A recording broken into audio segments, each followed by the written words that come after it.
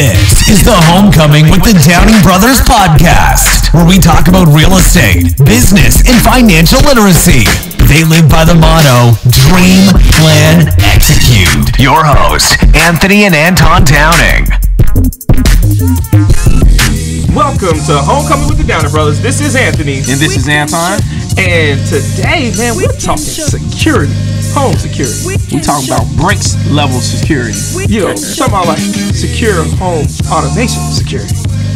All right, so you know, there's certain things that people need when you're a homeowner or if you're investing in homes, and that's why we had to bring today's guest on. You guys, hey, can you guys introduce yourselves? Mm-hmm. Sure, no doubt about it. My name is Stacey, Chauncey, President and CEO of Secure Home and Automation, Brinks Home Security. My name is Dawud. Seifullah. I'm the Director of Operations and Enterprise Solutions. All right, so great. So, we've been working with you brothers for the past year. You know what I'm saying? Adding value, to homes. Absolutely. Because that's what it all comes down to. Once you understand that you're trying to protect your investment, which we found out real early on, because when you are doing a renovation and it's vacant, people will break in to steal your copper pipes. Absolutely. It's something about copper, man. And we learned real early on, you know what? We're going to have this security system on here because I'd rather fix a broken door than to fix all my copper pipes being gone in my building. Mm-hmm. Yeah, copper pipe theft is coincidentally the number one thing that construction sites people suffer from, particularly construction sites and renovation. So the total estimate for copper theft from construction and renovation sites is estimated at about $1 billion, right? So what would it be? It's a huge problem. And then then in addition to the copper, they steal your fixtures. So if you got new lighting fixtures, you got new plumbing fixtures, all of that kind of stuff is like par for the course when it comes to theft. Right. So I mean, hey, you know what? Before we go any further, this is Homecoming with the Downing Brothers, and sometimes we jump right into the subject and we started talking about security. Right. But this is Homecoming with the Downing Brothers, and and that's personal. Can you all tell us where you're from and what you learned about real estate, business, or financial literacy when you were growing up? Mm-hmm. That's a great question. So I'm from a small town in Michigan by the name of Ypsilanti, Michigan. It's right outside of Ann Arbor. Eastern Michigan University is in Ypsilanti as well. Oh, okay. And so when you talk about financial literacy, unfortunately, it's not really taught, to us until we get a little older. And you go to college, you get all those credit cards and stuff like that, and then you in debt, so on and so forth. So a lot of things, unfortunately, you have to kind of teach yourself a little bit, trial and error, if you will. But with that being said, it's very important for me to pay myself first, and also make sure that the complete staff is paid before we do anything. So that's what I'll say real quick in terms of financial literacy, making sure you save something and pay the people around you first. Yeah, but honestly, at what point in your life did you understand that? Was that something that you had already figured out in 8th grade, or did it take a little bit later in life for you to understand this? It took a little bit later on in life. I mean, life is about trial and error, believe it or not. You know what I'm saying? So you learn through some of those errors, and you have to understand if you want to be a good business and a solvent business, you got to make sure the people around you are paid so you continue to have a great reputation within the industry, whichever industry you're involved in. Right. What about you? Where you from? I'm originally from Chicago, born and raised, and I was blessed, man, that my dad was really good from a financial perspective. So he paid all the bills in the house. He allowed my mother to keep 100% of the money she earned. So it was a thing where her money was her money, and for him, his money, took care of us and the family. So my father was really good from a financial planning perspective. The life insurance policies that he had continue, and the annuity that he set up continues to pay my mother to this day. So it's that kind of saw us all the way through. So I learned a lot at a very early age. Unfortunately, he passed away when I was 9, but I learned so much between birth and 9 that it's carried me for a large part of my life. So my father was very instrumental in giving me that initial that kind of insight into financial knowledge and why this stuff is important. And then as I progressed in life, then I learned all these little things about, money management, financial management, and making sure that you stay on top of your cash flow. And specifically, you always want to make more money than you spend. Right. Correct. Definitely. Did all of that? Absolutely. pull you towards entrepreneurship as far as being in business for yourself? From a business perspective, man, you know what really got me going is I was tied. I was working for a .com company, and then I was working for that .com company. Ended up going out of business. Their business model, really wasn't working out for them, and they were laying people off. And then I ended up going to work for another .com company. About a year later, they went the same route. I said, man, this not work. This not work. The .com thing is about the buzz. This is not it. Wow. It's about the buzz not working out. So after that, I went to work for a consulting firm, and I got an opportunity to learn the consulting business kind of hands on and how technology consulting went. And when I saw that, I said, man, I can do this. I could really do this on my own. So I was blessed to be able to have some connections that I had made early on. I bid on some contracts, and one of those contracts actually got accepted. And when that contract got accepted, the next step was you had to now give all of the required documentation. So you need to have your certificate of insurance, you needed to have your bond, you needed to give copies of your business license. And I was like, okay, now let me get all this stuff together. So now that I got the contract, let me go get this insurance policy, let me go get this, let me go get all the things that I need to be able to now do this business. And that was my start. And for me, my start was, I've been a regional manager, sales manager, for the competition. And I was the trainer, the recruiter. I did some everything within the organization.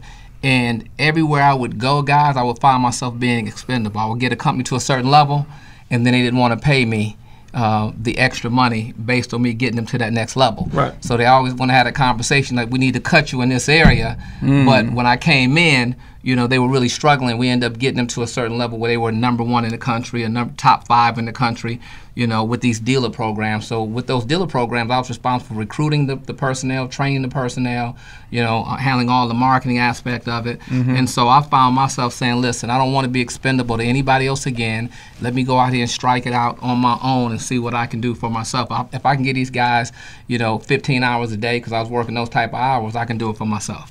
And that's how I ended up starting Secure Home and Automation, Brinks Home Security. I like that. Man, nothing like being your own boss, especially after time and again being sold short. Correct. Yeah. There's something about independence, and I mean, if you're gonna work that hard for something, I mean, honestly, I don't think sometimes it's not work for me. Sometimes I'm looking forward to actually making a deal happen. I'm looking forward to meeting the crew on the first day to start a renovation.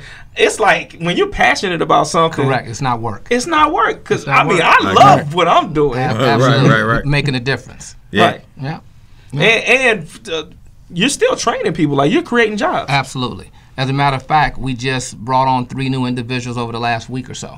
Right. And so that's what it's about in terms of continuing to build, creating the right type of culture, for the organization to go to the next level. Right. So, wait, I don't know if I want to get into this yet. Should I get into this about the actual home security? No, not yet, because I need to do the definition of the day. Oh, you mean Anton's definition of the day? Doom, doom, doom. And the definition today is licensee. A licensee is a person to whom a license is granted. A licensee has a license to use someone else's specified property, such as a building, a land, or intellectual property. A licensee is privileged to enter or remain on the specified property only by virtue of the possessor's or the licensor's consent. And I bring up licensee because a lot of people have heard of a franchise, like McDonald's having a franchise, Subway franchise. But I think a lot of our our listeners, the homies out there, have not necessarily have heard of a licensee and how that benefits a business. And I heard you talking about licensee to a degree at the seminar that we had this past weekend. Yeah. So that's a very good point. So as a licensee for Brinks, what it really entails is the fact that there is a inherent value proposition that's created with the Brinks name, because Brinks is the oldest continuously operating security company, and because they started so long ago, and Perry Brink actually started the company right here in Chicago, there's a certain pedigree to that name. So from that vantage point, it's important in our go-to market strategy to utilize a company that had the same value proposition, the same value system and ideals, and Brinks really represents that in the security space. So when it comes to it, they're synonymous with securing financials, specifically with securing the money, or as we call it, securing right. securing Oh the yeah, bag. securing the bag for sure. So everybody wants to make money, and we always say that we secure the bag. So from a residential and physical property security standpoint, that name translates, and there's a value add for that name in the industry. And that being said, when you think of securing your property and securing your home, you want a name that resonates. And so as a licensee of Brinks, we use that resonance in order to show people and to create that value proposition for the customer. There's strength in the name, right? Absolutely. Oh, absolutely. I think everyone's heard of Brinks. Right. If it's not the Brinks trucks, it's the Brinks security system inside of your home. Yeah. Right. So, honestly, that actually brings us to the homecoming event, and this is where I actually just talk about events that we see in the news, and this actually pertains directly to this conversation. Okay. The home security system market is expected to reach $74.75 billion by 2023, from $45 billion in 2018. So, I mean, the market share and the amount of money being poured into the security system industry is happening for a reason. People want to secure what they have. Correct. Yeah, there are a lot of companies doing security, and the market is only going to grow. And I think that number is really high because people are doing more home automation than anything. So it's not just security. And we always tell individuals that we're a life safety company and not just an alarm company. Because we do so many more things than just a security system. Whether it's allowing you to be able to control your thermostat, your smart locks, your cameras, your lighting. All from your cell phone. All from your cell phone. Yeah. We always say you can't manage what you can't see. So when grandma's at home, she has a caregiver coming into the home. We have a camera that allows two-way voice where they can communicate with their caregiver and make sure proper care is being received. So those numbers are really growing because of the home automation piece to it. It's not just the security side to it. Yeah, not what he said. That's huge too, because the first smart home that we did with you all, and we saw that with the thermostat. And the smoke detector, CO detector, the flood detectors, monitors in the basement. The home was smart, and I noticed the difference. Like that's the type of renovation we want to do from this point forward. Right, because I think what I like about it is, I mean, you see people come through to view the home, and when they see all these gadgets and they understand how they work, they're like, well, this other house I was looking at doesn't have all this. I think you can see that they like this house better. It's in the same neighborhood, but it doesn't have home versus having speakers having in the ceiling, speakers in the kitchen. Exactly. I mean, it takes your renovation to a whole nother level. That's that extra sauce. It is absolutely. Now tell us, like, I also, going back to this homecoming event, we see it going to $75 billion for another reason though. There's a lot of people who are entering into the industry, like Ring and all of these different types of they're not wired. What's the difference between what you all are doing and what? Because that's the reason why there's a lot of competition, a lot of people pouring money into this new technology. Right. What's the difference and what makes what you guys doing better? So, that's a very good question, man. And the short answer to it is that our product is really differentiated. So our go-to-market strategy is different. Ring is primarily a DIY brand. So it's really designed for people to go buy the product and kind of install it themselves. So we like to concentrate more in the professional installation. One of the things I say about Ring is it's a great product. But are you seeing now all the problems that they're having related to the product being hacked, people able to gain control of those cameras, right, and be able to talk to people through those cameras. People are watching people's children and saying, hey, I'm Santa Claus, don't you want me to be your friend? And so that's really scary because now it's having the exact opposite effect. Now it becomes a security breach instead of a provision of security. So one of the issues there is not that the Ring is a deficient product, right? It's the installation of the product. So I always ask people, how many people have heard of multi-factor authentication? And a couple people raise their hand.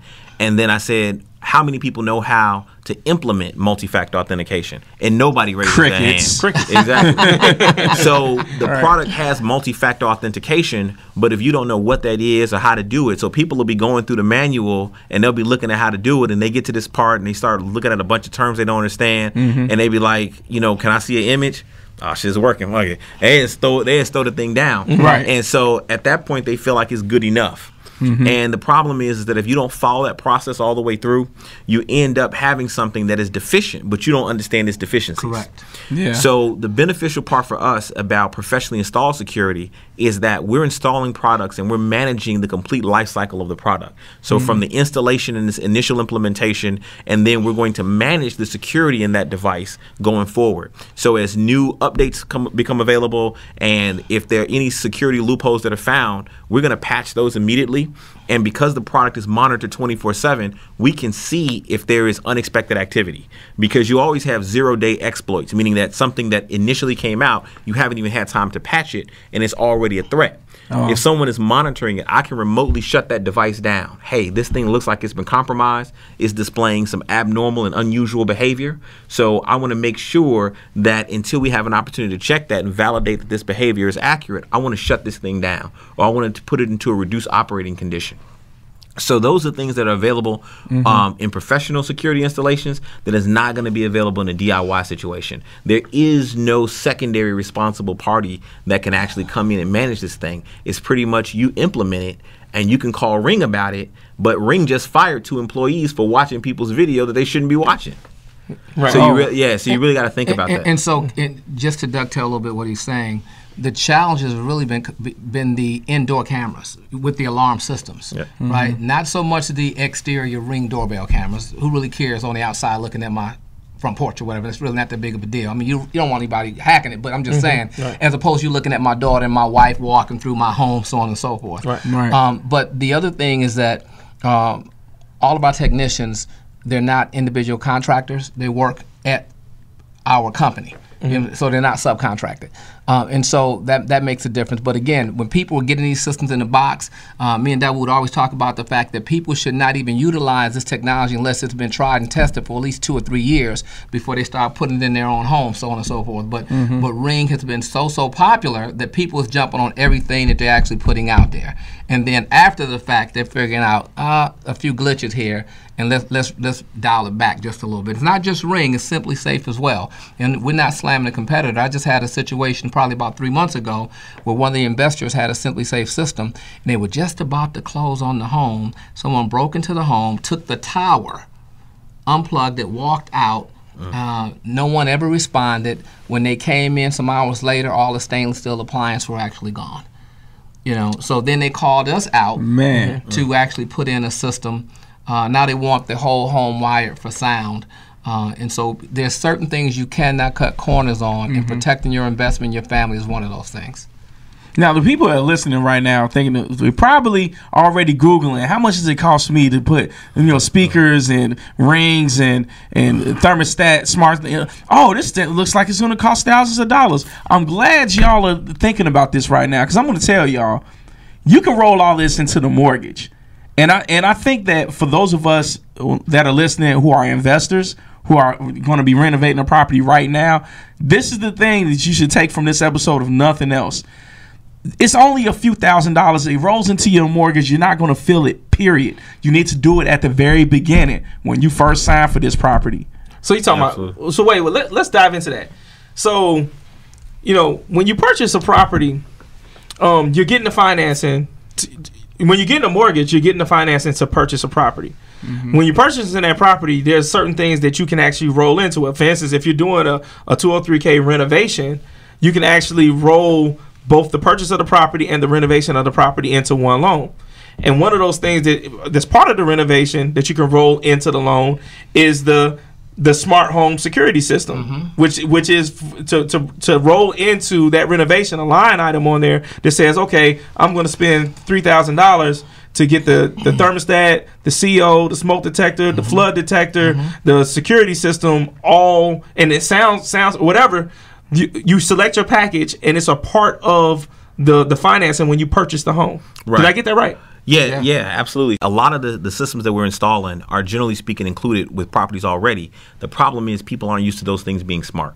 So in the renovation of a home, it's already required that you have smoke detectors. And it's required in a lot of jurisdictions, particularly here in Chicago, that those smoke detectors be interconnected. Correct. Which means that if one of the smoke detectors go off, then they all have to go off. Well, we can actually now integrate that where that smoke detector talks to the alarm system, and there actually is an immediate police response. So the police, I'm sorry, not the police, but the fire department. Yeah, the fire department. Come on, man. You talking about firefighters over here. The fire department is going to get that notification immediately through the monitoring center. So most smoke detectors right now are just dumb. And what I mean by that is all they do is make noise. So smoke detectors are essentially glorified noise makers. Right. As long as somebody's at home to hear the sound they make, then they're great. They can wake you up, they can get you out of the house. But what happens when someone is not there? Right. If no one's there to hear it, then your house burns down, right? Until somebody calls and says, "Hey, man," and it's too late by the time we see smoke and fire. Exactly. Right. So the reality of it is that the benefit is the early detection, the early warning. Correct. And by it being tied into active monitoring, you can do that. So all we're doing is taking all the features that are already going to be included in a home, and we're saying, instead of that, put these smart items in. And then you just have the cost of monitoring versus you trying to come up front and pay for these devices or that kind of thing. We're going to put all of this into the home. So it also gives you the ability to add in other things like whole home audio, right? The ability to add in, video, some bells and whistles there. Yeah, Wi-Fi. So yeah, if you want to add Wi-Fi as well, that's a very popular ad. I'm glad you brought that up because a lot of people have dead spots in their house. Like, man, my house is hot. I got this nice house, but then when you go past the kitchen, man, my phone's not working. I can't get on and then you got to go crowd around the little modem right. to use your computer. So, or if there's like 4 or 5 different devices at the same time. So, exactly. So you can make it so that it's strong You need everywhere. that hot correct. spot. So by having whole home Wi-Fi, what we typically tend to do is we deploy an access point on every floor of the home. Correct. And then we're going to use the best technology so that it's going to give you the broadest spectrum and the greatest reach, and it's going to work for multiple protocols. So you have all these different protocols in wireless, 802.11 A, B, G, it keeps going on. So every time they make something new, right, you need a different thing to be able to pick up a different access point to be able to pick up that protocol. And so what we're saying is that we're going to give you an AP that's going to allow you to pick up that protocol, but we're going to put in multiple access points, and then from a technology perspective, we mesh that together so that you can seamlessly roam from one floor to the other without signal loss and without a disconnection of your internet connectivity. So if I'm working on something and I'm watching a movie and I want to go from my first floor to my second floor, then I can do that without that movie pausing or having a hiccup. It's going to roam from one access point to another. So you guys, so secure home automation and Brinks have come a long way from just installing a security system. Absolutely. Correct. I mean, the reason why this has become is on its way to becoming a $75 billion industry is because this is far beyond just having a security alarm. Absolutely. Yeah, absolutely.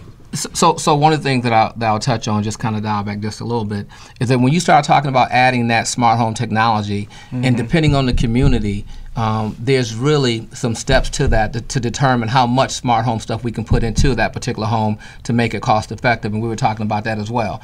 If it's an area that's really not that desirable, and you're talking about putting, for example, a theater surround sound system, and cameras all around the home, and automated shades and all that kind of stuff. But the average home in that area is not going to sell for $350,000. You know what I'm saying? You won't be able to put $20,000 or $10,000 worth of equipment in that particular home. So it has to have that loan to value and stuff like that, and make it make sense in order for us to put that type of technology in there.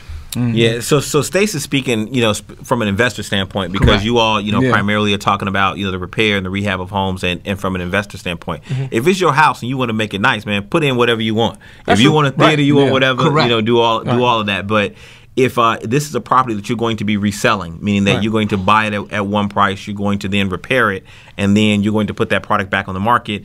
Many of your listeners probably know there's a thing called ARV, which stands for after repair value. That after repair value is a calculation of the value of the home after you put in the repairs based on the comparable homes within that area. So that's generally a calculation that is made by realtors and other investment professionals who understand the real estate market. And so what we do is we actually work with the realtors and we work with the investors to say, hey, this is the max ARV of properties of this size in this area. So if you try to put in, you know, $20,000 or $30,000 worth of electronics into this property, right? You're looking at a 15% to 30% generally increase in that sales price. You're probably not going to be able to see that based upon the ARV in the area, or you're going to see, or we may say, hey, you're going to see all of that by putting in just a little bit. You're going to get this level of return. So we always try to tell potential investors how to prioritize their money. So here's where to spend your money for the maximum rate of return. Correct. Security is number one. That's the biggest value proposition. Surveillance cameras are huge. Everybody wants cameras to be able to see what's going on at their property when they're not there. That's going to give you your biggest ROI. Of course, the alarm system married to that.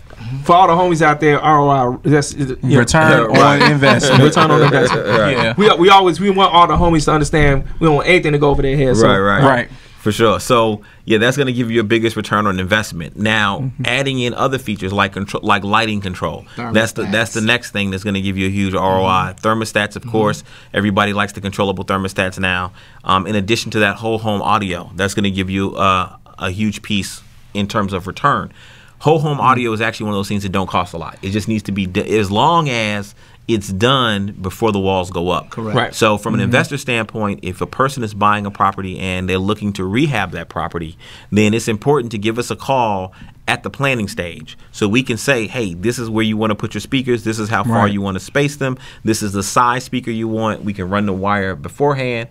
And so therefore, you're going to get the proper installation of those speakers, and you're not going to pay a lot of money. So by including that, so these are all the things that we kind of talk about that we work with investors on, we work with the realtors on, so we make sure that we're giving you the maximum bang for your buck.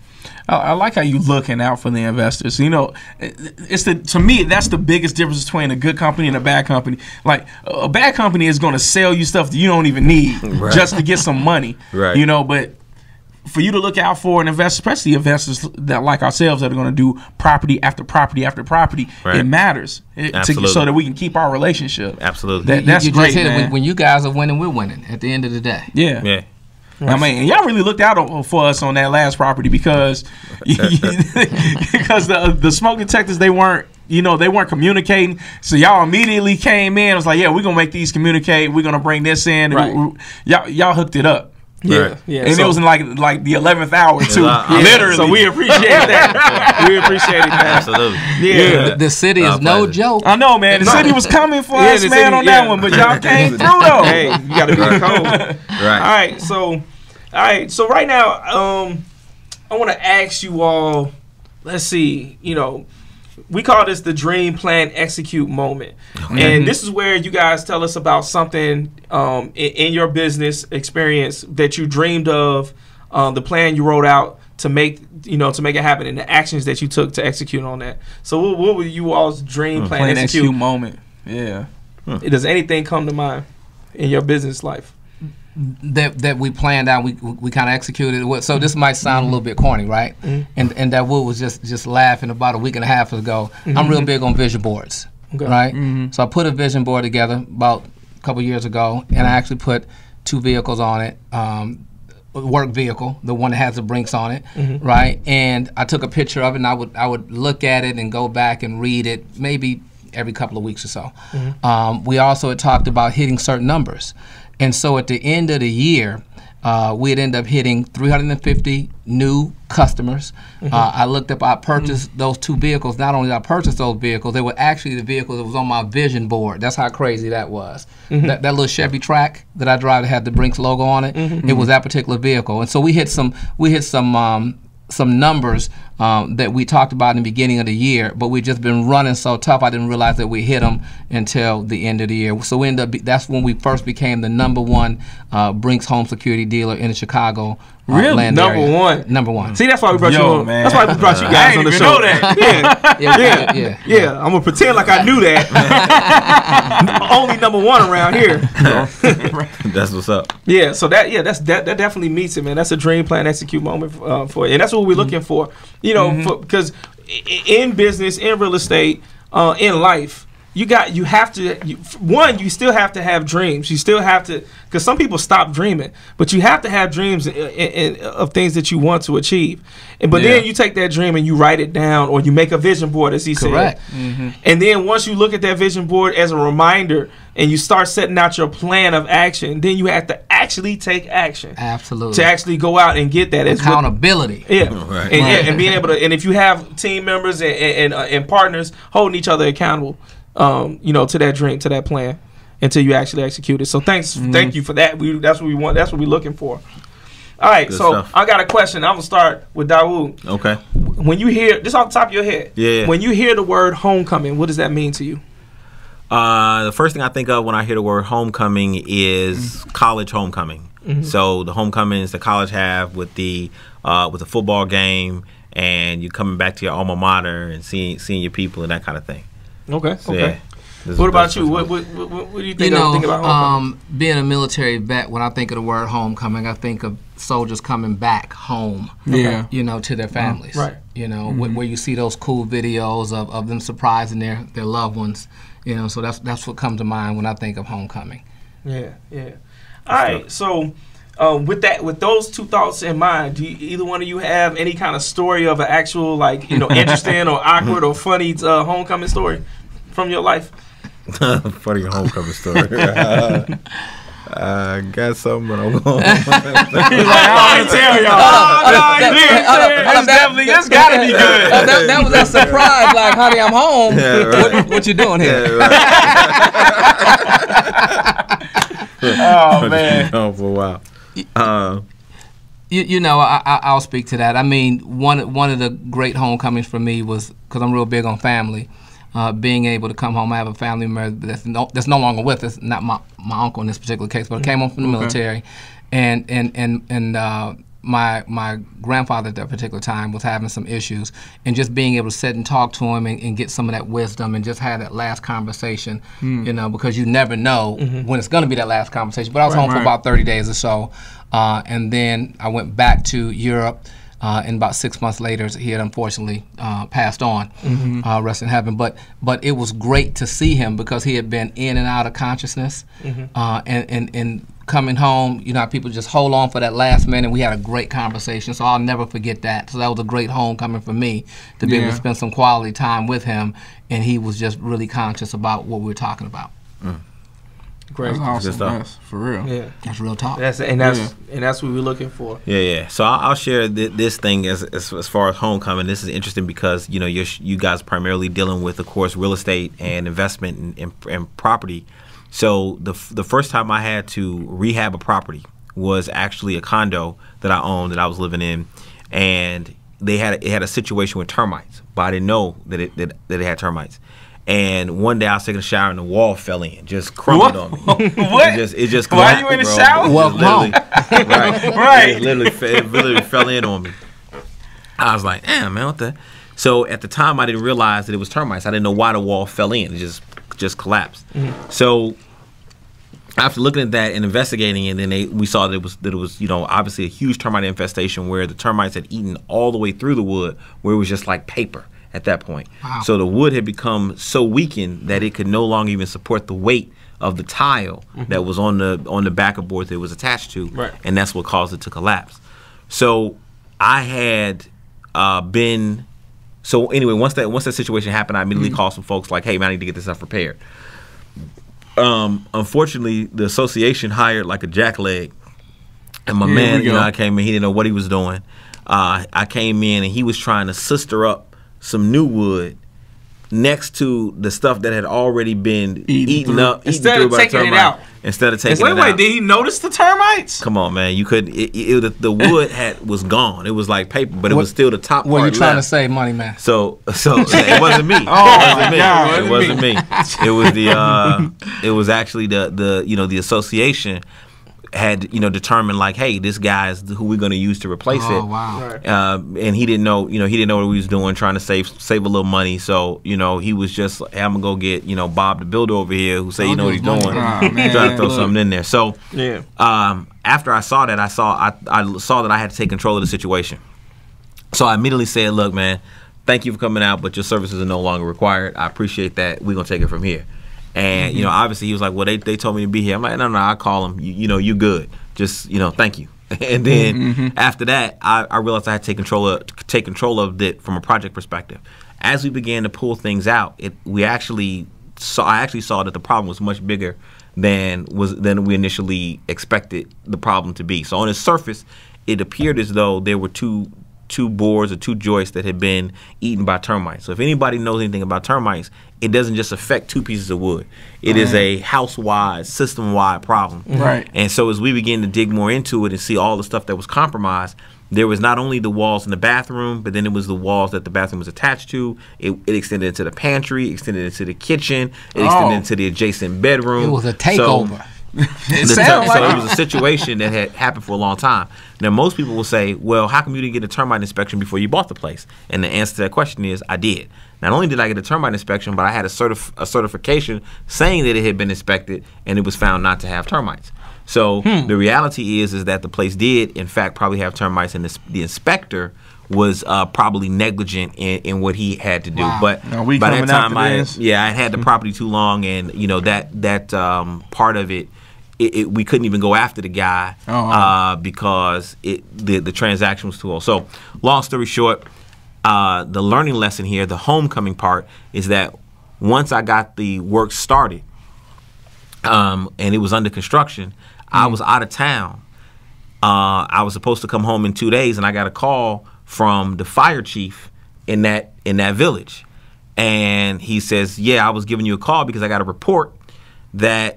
There's some work going on at this address, and I don't see any permits on file. I said, okay. Well, I'm just doing, I'm just fixing some things. I'm just making some repairs. And he was like, okay, well, I mean, how extensive are the repairs? And I was like, it's a repair to the bathroom. And he was like, okay, well, I'm gonna need to see that because some people have, complained about the noise and some of the work going on. So I'm gonna need to check it out. When can you get here? I said, well, actually, look, I'm out of town, but I'll be back in 2 days. He said, well, I'm gonna have to shut you down for a couple of days until you come back. Give me a call. I'll come out and inspect it. So when he came out, he looked at it, and I figured this was gonna happen, but he was like, you joking, right? You restructured the whole, you restructured the entire condo. My man said a few repairs. And I said, well, Chief, it didn't start out this way. It started out as just it was a problem with the bathroom. We found out all this other stuff. He said, look, man, I'm gonna do you a favor. I'm not going to write you a citation. I'm not gonna fine you. But you gotta get a contractor in here. You gotta come to the village, apply for a license. And if you do that within the next 30 days, we'll give you I'm not gonna give you any fines. You just pay for the cost of your permits and you get back to work. I said, okay, Chief, I appreciate that. Awesome. Oh, exactly. So he hit him with the 3-piece, huh? Right. That's my ticket for this, ticket for that. That's my homecoming story. I came home to a stop work order. So that was my lesson, to always have all your permits in place going forward. Right. Yeah, definitely. All right, cool. To all the investors out there. Hey, due diligence. Yes, sir. Due diligence. All right, so this is the point where we ask, are there any charitable causes or charitable organizations that you work with or that you would want people to pay attention to? That's a great question. I wouldn't say that anything that comes to mind. I can tell you what we did over the last few years or so. Okay. We did our second annual coat drive. Okay. And we would go out and pick a school, a few churches, and identify the need. And this past year, we did over 150 coats. Oh, that's awesome. Okay. We also pitched in with Quentin Love, that owns Quench, and helped with his turkey drive also. Okay, yeah, cool. So that was all on the news and stuff like that. So we kind of give back, somewhat under the radar, and so it's really important to us to make sure that we give back to the community that gives so much to us. I mean, since you mentioned that, you also, helped out with the home giveaway. With the home that giveaway. we did with Cook County Land and Bank. all that equipment, that was over $3,000 worth of equipment that we blessed Vanessa with great young lady that actually took advantage of the home. But we gave a lot of equipment away, but it was worth it. She loves it. Yeah, that was one of the most fulfilling things that we ever participated in. I swear, man, when we met her, and we and I'm just expound on it.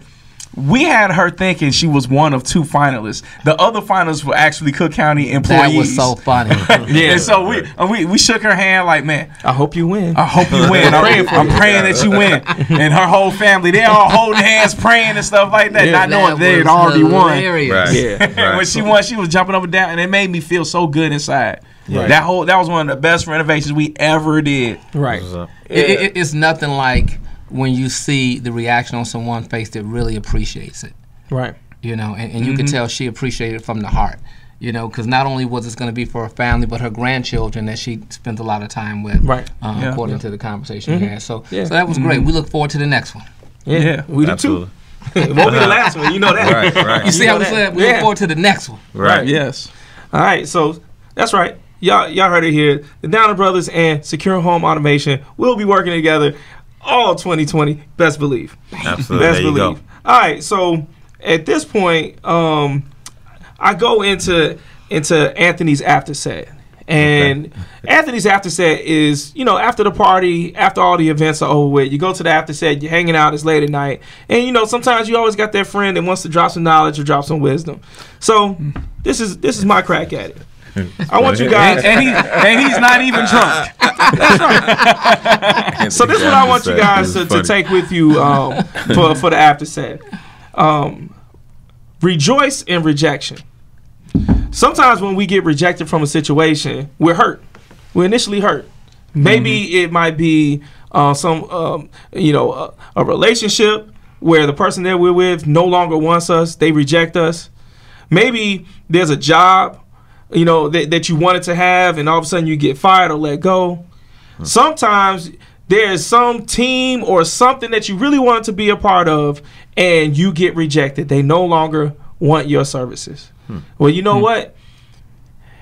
Sometimes you have to rejoice in that, because a better opportunity may be just what you need from that rejection. Sometimes you take that rejection to rejuvenate. Sometimes you take that rejection and you take that as a chance to go to rest and relax and reset. Because maybe after you evaluate the situation that you just got rejected from, you find yourself in a better situation. Maybe that weight is lifted. Maybe rejoicing in the fact that you got rejected and finding out who you really are and what you really value and what you've learned from that experience is exactly what you needed. And it wasn't until you got rejected that you were able to understand that.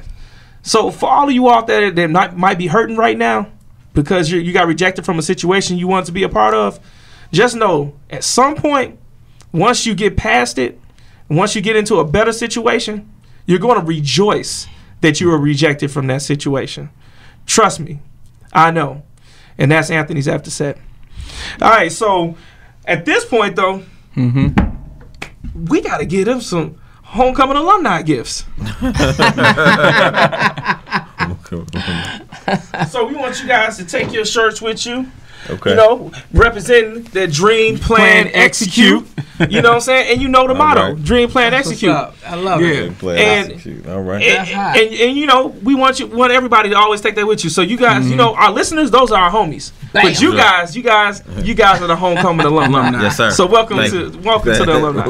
That's what's up. All right, so now we need you all to tell people where they can find you for your products, your services, and to connect with you personally. Absolutely. You can definitely find us on Facebook, Secure Home and Automation. You can find us on Twitter, Secure Home and Automation, LinkedIn, Secure Home and Automation, and those are the handles that you can find us at. So I'd like to add to that, of course, the website is going to be one of the best ways that you can see product and information.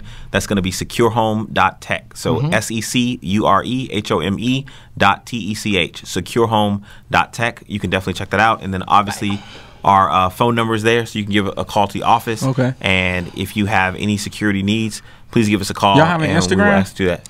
Instagram as well. Secure Home and Automation Instagram. That was making sure because I didn't hear that. Yeah, one. a lot of the homies they definitely go to They're Instagram. definitely Instagram people. Yeah, I'm not the IG guy, but All right, well, we really appreciate you guys coming out to hang with us, to be able to give to give all the homies out there that information and that inspiration. For sure. And If y'all like these shirts, by the way, y'all can go to thedowningbrothers.com and go to the merchandise part, or it's also on our link tree on our Instagram page. That's right. And, come back for more. It's all about that real estate, that business, and that financial literacy. Thank you for checking in. This is Anthony. This is Anton. And this is Homecoming with the Downer Brothers. See you next time. Thank you for tuning in to Homecoming with the Downing Brothers podcast. For more information on how to dream, plan, execute in real estate, business, and financial literacy, visit www.thedowningbrothers.com. Welcome to Homecoming with the Downer Brothers. This is Anthony. This is Anton. Man, I cannot wait to get into this because we got somebody who we know is doing real work in the city. We have Bonita Harrison, and when I say that she is like developer extraordinaire, I'm talking about Developer of the Year 2019 in Cook County. Yeah, 2019. So if she